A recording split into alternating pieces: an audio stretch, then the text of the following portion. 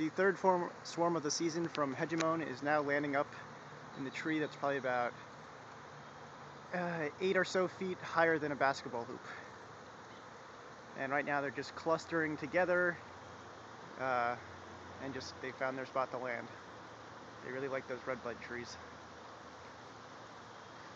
And coincidentally, I do have the bee inspector coming out in probably about 15 minutes.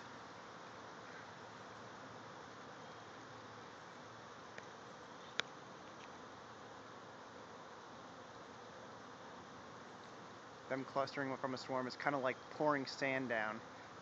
Pile gets bigger and bigger and bigger, and they just hang off it.